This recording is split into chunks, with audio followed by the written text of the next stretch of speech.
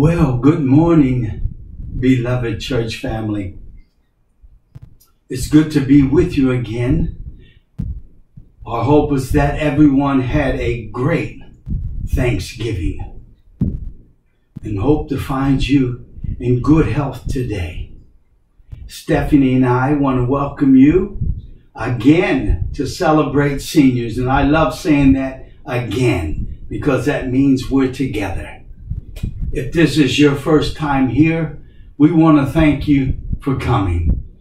We hope that you'll be focused, that you'll be comfortable, and that you will love worshiping the Lord with us today. We look forward to spending this service worshiping with you, friends, and also our families. We want to say hello to everyone. God bless you. Thank you for tuning in. And as always, we're getting ready for our roll call. That special hello to all the nursing facilities where we minister, but we can't do that presently due to the coronavirus that's still running rampant. So, to our friends in National City, we want to say hello to those of you at Castle Manor Nursing and Rehab, to our friends at Friendship Manor, and to our friends at Windsor Gardens Convalescent Center. In Chula Vista, our friends at Frederica Manor, Assisted Living and Senior Retirement Community, and Canterbury Court Senior Living. In Bonita, California, we want to say good morning to our friends at Sunrise Senior Living. And down by the water in Imperial Beach, California, our friends at Sun and Sea Manor for Alzheimer's and dementia. And in San Diego, we want to say hello to our friends at our home church, Ocean View Church, our friends in the Summit Senior Class. Good morning to everyone. We want to give you the verse of the day, the verse that you can apply to your life. And that verse comes out of Psalm 92, verses 1 and 2, where it is written, "It is good to give thanks to the Lord, to sing praises to your name, O Most High, to declare your steadfast love in the morning and your faithfulness by night." Let us get going with a word of prayer. Would you pray with me, please? Blessed Lord, we are gathered here today before your throne. We bow before you. We are unworthy of your goodness, but through the grace of Jesus Christ, may each one of us be glorified in your name. We are gathered to bring you our praise and our thanksgiving. We come to show our love and to exalt you for your power and goodness. Today, God, open the floodgates of heaven and give us your rain of blessings, and allow us to be refreshed through you. We look forward to the fellowship and our opportunity to know you and to serve you better. We thank you in Jesus' name. Amen. Amen. In the book of Psalm, chapter 66, verse 16, it is written, "Come and hear, all you who fear God. Let me tell you what he has done for me." Join Stephanie and I as we sing, "I love to tell the story. I love to tell the story."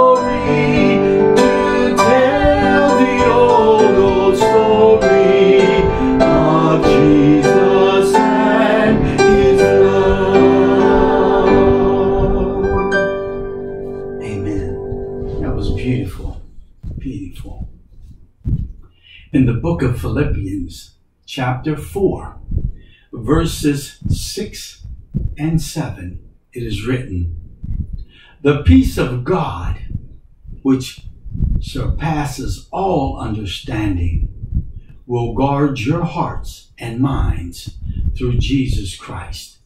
Join Stephanie and I as we sing a familiar song, "What a Friend We Have in Jesus."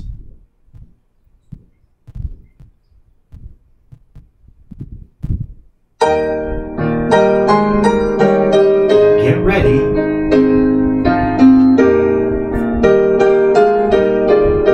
Here we go.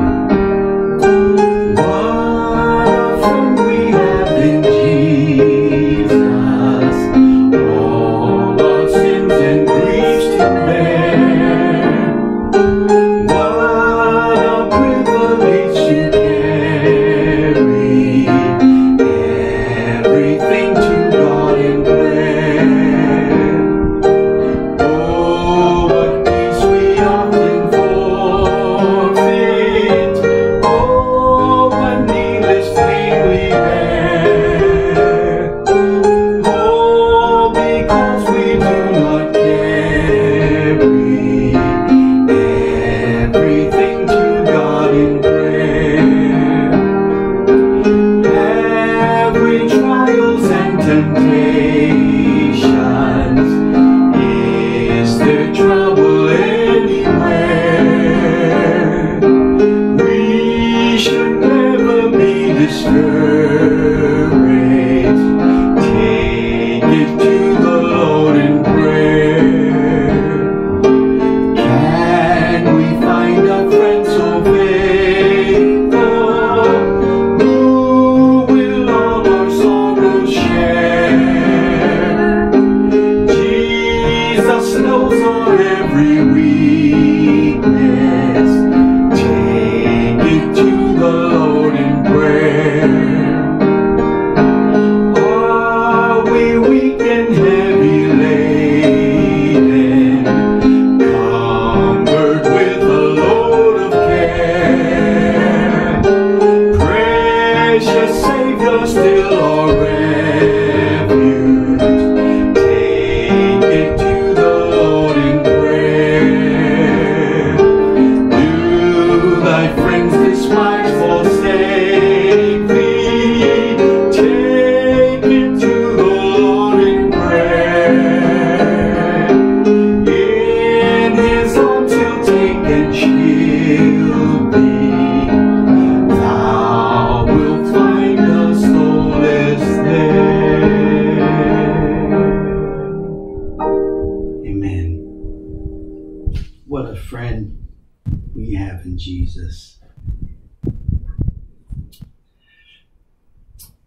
This song that I have for you, entitled "Through It All," through all of it, through all of it. I think this is a song that people really need to hear, and the words to it connect deeply.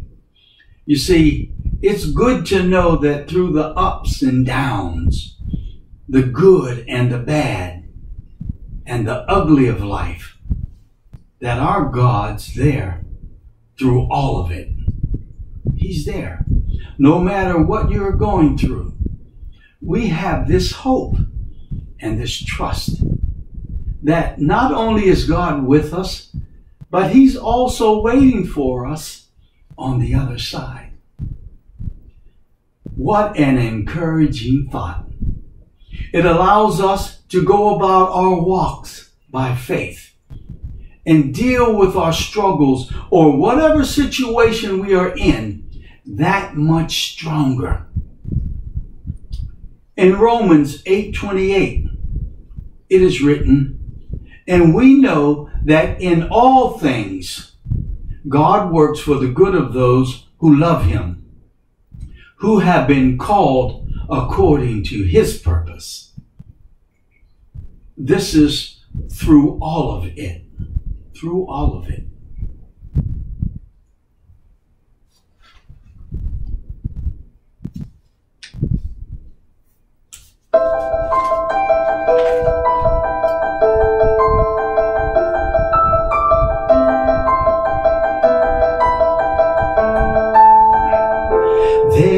days I've taken more than I can give, and there are choices that I made that I wouldn't make again. I've had my share of laughter, of tears and troubled times. This has been the story of my life. I have won and I have lost. I got it right sometimes, but sometimes I did not. Life's been a journey, I've seen joy, I've seen regret.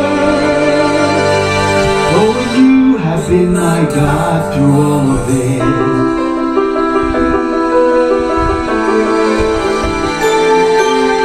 You were there when it all came down on me, when I was blinded by my fear and I struggled to believe.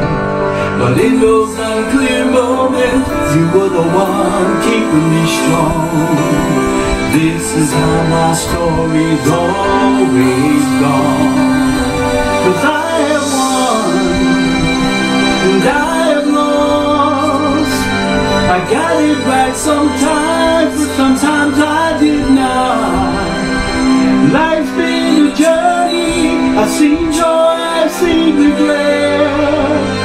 Oh, and you have been my God through all of it.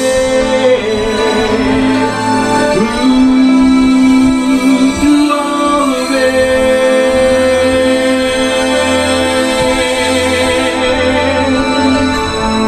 And this is who you are.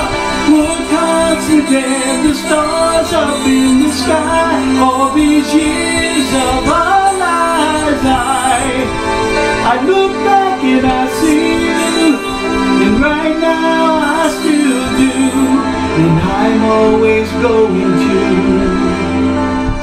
I have won and I have lost. I got it right sometimes, but sometimes I did not. Life's been a journey, I've seen joy, I've seen regret. Oh, and you have been my God through all of it. Oh, and you have been my God through all of it. Oh, and you have been my God through all of it.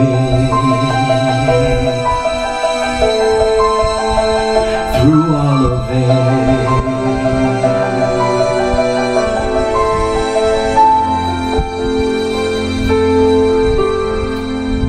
Thank you, Jesus.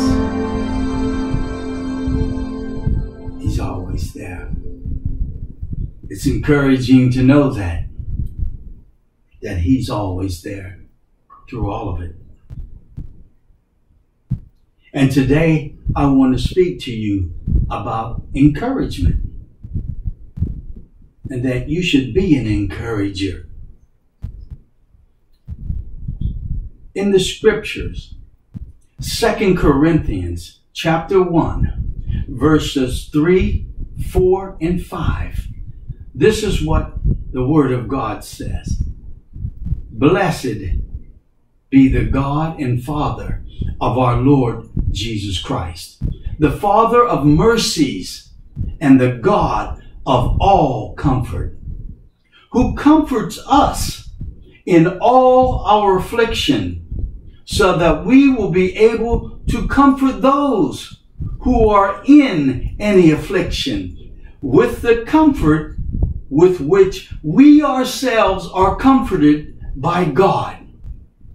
For just as the sufferings of Christ are ours in abundance, so also our comfort is abundant through Christ.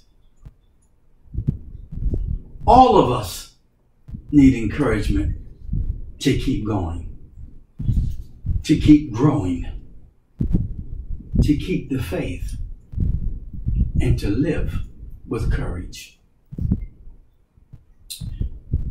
We live in a discouraging world. Television advertisements They're designed to make us feel bad about ourselves and to feel better if we buy their products. The world screams at most of us that we are inadequate. Depression and disillusionment are epidemic. And places that should be encouraging, like our homes, our schools, and marriages, are more than often not. When life is tiring, when you are struggling with your sin, when your family members aren't saved, when the bills aren't getting paid, when school is difficult, when you find work exhausting, and when your health is failing, you have loved ones who are hurt, and the future doesn't look too good. It looks unsure. And you have many good friends leaving. It is so easy to be discouraged. So easy. You see, discouragement is a thief.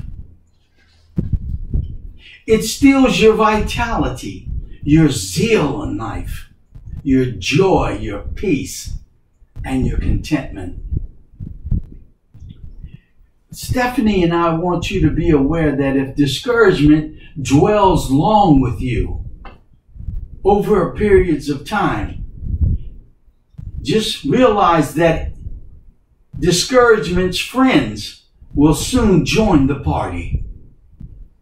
And the friends' names are fatigue, hopelessness, despair, self-pity, depression, doubt, and bitterness. And be aware that sometimes discouragement can be so strong in your life that you even don't want to go on living. It happens. You see, discouragement is dissatisfaction with the past, with your past. And it's a distaste for the present and truly a distrust for the future, because it's a result of blindness.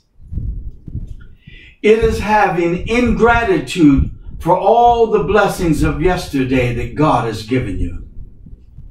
It is unawareness of the presence of God in your life and unbelief in the promises of His word to you. It is when we have nothing to rely on, or we forget our blessings and we start looking to our circumstances. That is when discouragement begins to take hold. When you're filling your head with all these circumstances and no room for God. Instead, what we need is encouragement. We need hope and peace and the knowledge that the Lord God knows our troubles and that He has great concern and compassion for us. Believe me, He's not leaving us unloved or uncared for. He isn't. The best way to be encouraged is to keep your eyes on Jesus Christ.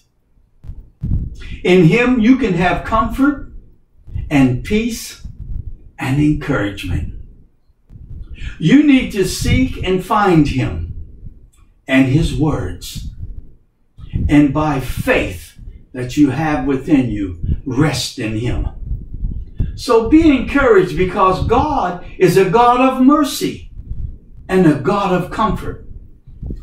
In that verse 3, it is written, "Blessed be the God and the Father of our Lord Jesus Christ, the Father of mercies and the God of all comfort." In the Greek translation, the word mercy means compassion, pity, mercy. And it is something that is felt in the heart. In God's very heart. His heart. He feels mercy toward you.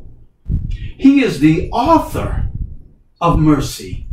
His mercy towards you brings salvation, the forgiveness of sins, and deliverance from eternal damnation. That's hell.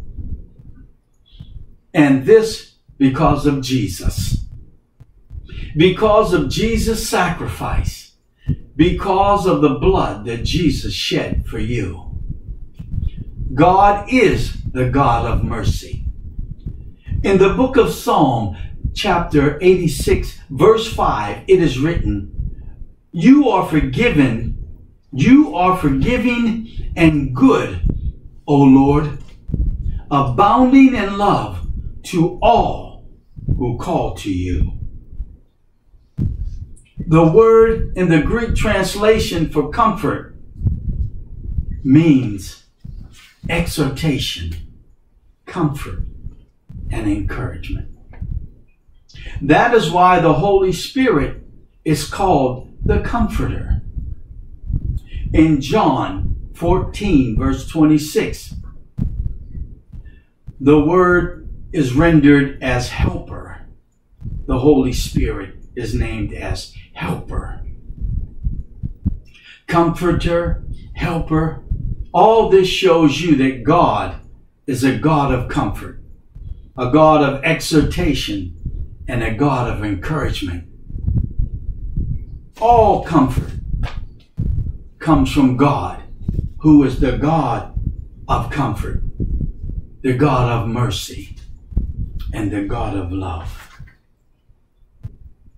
But some of you may ask the question, how is the comfort received from God? That comfort you're looking for. First of all, by faith. Because God says He is the God of comfort, then you need to believe it and act upon it. That means you need to trust in Him. Trust God and receive the comfort as He provides it. As He provides it. Secondly, you can receive that comfort from others. You see, God will use His people to comfort you in times of trouble. He will send someone to encourage you with words, maybe a helping hand, or possibly a shoulder to cry on. Thirdly, you can receive comfort through His Word by reading and hearing the Word of God. The words of God are so beautiful and wonderful and are given for our instruction, guidance, and encouragement. Lastly, receive comfort by the Holy Spirit. You see, He is called the Comforter. He indwells in you. Where's that? He resides inside you. So take encouragement, because God is there in your misery and your pain. Now in verse 4, it is written, who comforts us in all our affliction, so that we may be able to comfort those who are in any affliction with the comfort with which we ourselves are comforted by God. That misery and that pain that I just spoke about, that's called affliction, misery and pain. It can also be translated as tribulation, trouble, anguish, persecution, and burden. You see, this affliction can come in all different shapes and sizes. Let me list a few for you. There's sickness. That's an affliction. You could be having financial difficulty. That's an affliction. That's misery and pain. Loss of a loved one. An unsure future. Nothing to look forward to. Even an auto accident is an affliction, misery and pain. But also, and listen, because this is very important, affliction occurs in the heart. In the heart. In that place where we get frustrated, confused, and hurt. You see, we live in a fallen world. That is why affliction, that misery and pain runs so rampant. It takes a world with trouble in it to train and develop Christians so we can develop for our high calling as children of God. Afflictions are a way of making you better. That misery and pain, that thorn in the side, is a way of making you better. And that is how it should be approached. That's how those afflictions should be approached. Like the testing and strengthening of your faith through the comfort and mercy of Jesus Christ. You don't have to worry whether or not He's going to take care of you. He already has at the cross on Calvary. And He is currently doing so, and He will continue to care for you. I want you to be encouraged because you can be an instrument of comfort to others.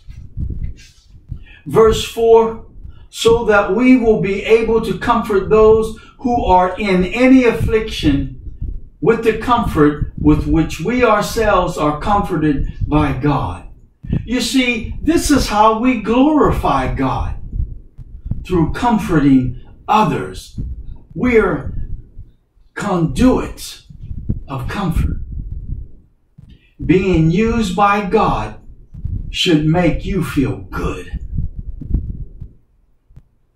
It isn't the only reason,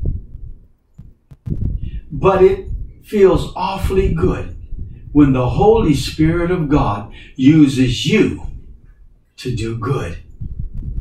Praise God that you even had an affliction so that you can be able to help others. You see, because of your trials, you have been able to help others better than you've helped yourself. Because of that trial. Understand that God just doesn't comfort us to make us comfortable. He comforts us to make us comforters. Just as the Holy Spirit. Comforters. Look at these examples I'm going to give you right now. Just to show you. These are examples of trials and what they produced.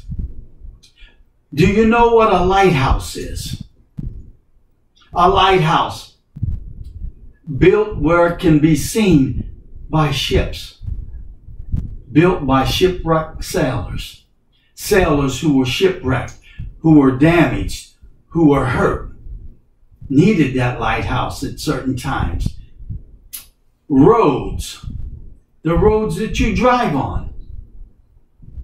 They were changed. That's part of this country's infrastructure. They were widened, made bigger and better by mangled motorists, by many accidents, by many deaths. And look at this one. Hospitals. Trials produced hospitals were built by those who were sick, those who needed surgeries, those who needed medical attention. So thus out of those trials came hospitals. So be encouraged because the comfort that you receive comes from God through Jesus Christ. Verse 5 says, "For just as the sufferings of Christ are ours in abundance, so also our comfort is abundant through Christ." Our comfort is abundant through Christ. This means that all comfort, all encouragement, and all hope that you receive through people, through the Word, through circumstances of yours are filtered through Jesus Christ. Therefore, the comfort received is completely pure, completely good, and completely right. And the comfort is received by faith. Where our suffering is abundant, so is our comfort. It is spiritual comfort received by faith, by active choice. Listen, encouragement belongs to you as a Christian. You do not have to live in a world of hurt and doubt. You don't have to live alone or to weep in solitude. You have the body of Christ, that's the church, to lift you up. You have the Word of God to teach you. Plus, the Holy Spirit indwelling in you to warm your soul. You see, we serve a God of encouragement, and He's waiting to show you mercy and to show you love. So keep your eyes on Jesus. Keep your eyes on Jesus. On Him alone. We need to trust in Him. And now is the time. Now is the time to let Jesus Christ know your desire is to receive Him as Lord and Savior.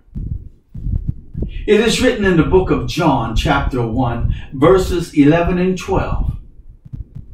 To all who received Him, to those who believed in His name, He gave the right to become children of God. It doesn't matter the mistakes that you've made in life. It doesn't matter if you continue making them. It doesn't matter about the regrets in your life. It doesn't matter that right now you're unable to find grace and peace in God. Because right now is the time when you can change all that. You can find that grace and peace in God if you allow Him to take away the guilt that you're feeling right now, the conviction, and let Him replace it with His love, an eternal love that cannot be taken away if you mess up or you regret again. You see, you will always be able to run back to our God. He's waiting for you with open arms. I want to encourage you. Stephanie wants to encourage you today to start a new life with Jesus. If you haven't done that already, you can have a real lasting peace through a relationship with Him. But the problem is, all of us have said, done, and thought things that were wrong. All of us are doing sin, committing sins, wrong, evil against others.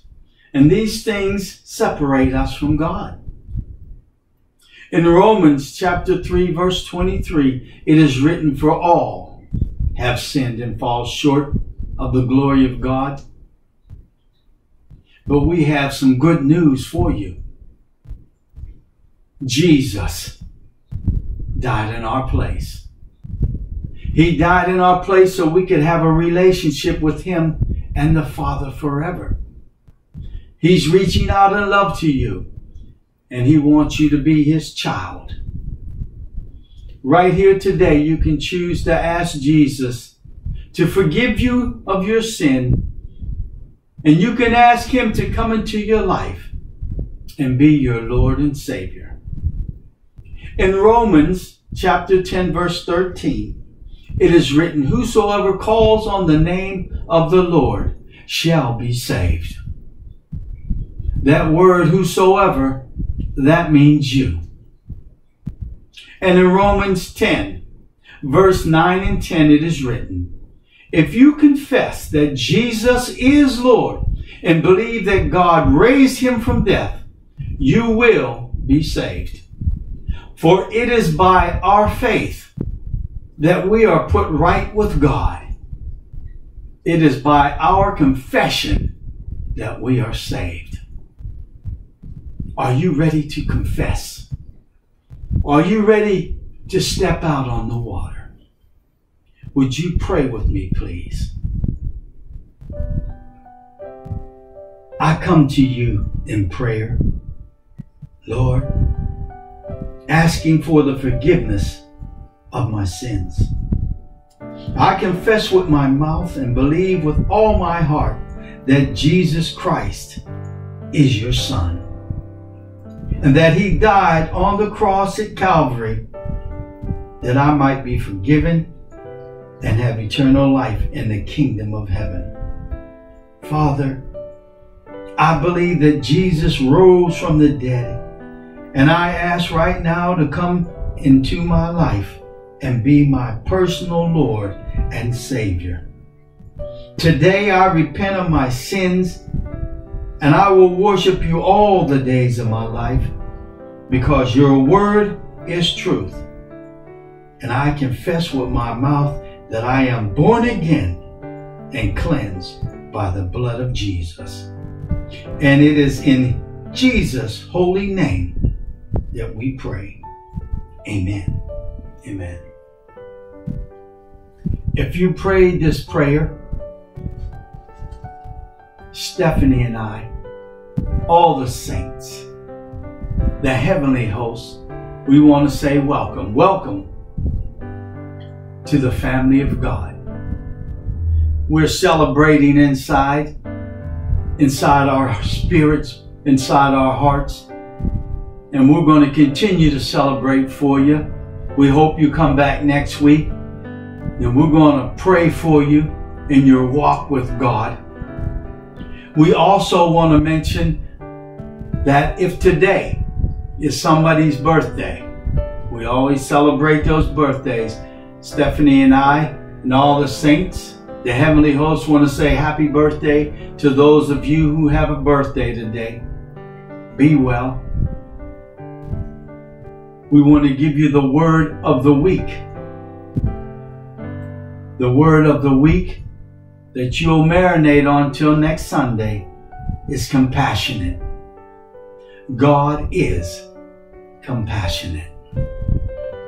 We hope that you guys have enjoyed this service today. It was so good being with you again. Like I say, we love saying again because we love being with you. So until next Sunday, God bless each and every one of you. Be safe.